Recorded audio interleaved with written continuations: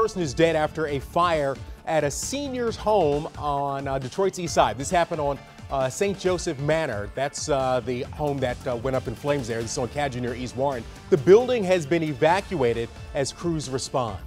7 Action News reporter Matt Smith is there live right now. Matt, what are you seeing?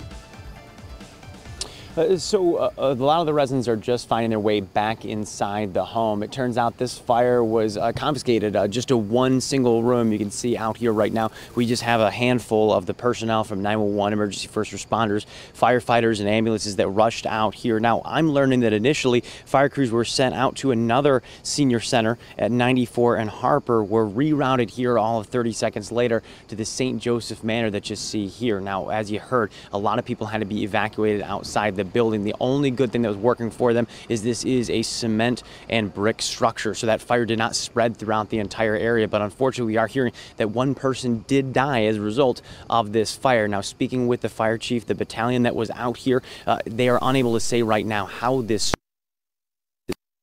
out inside the rooms, but they do have to bring in the arson team. They're typically the people who will investigate these sorts of things. They have a better idea and have a chance to get inside, take a look around, and figure out how this fire was actually started. So at this point in time, we do not know the age or the sex of the victim, but we are still trying to figure out that information. But certainly a very, very sad day out here on Detroit's east side. Just a stone's throw from the intersection of Cadgett and Warren. We now know that one elderly person has died inside this home, inside this place that caught fire inside that individual room.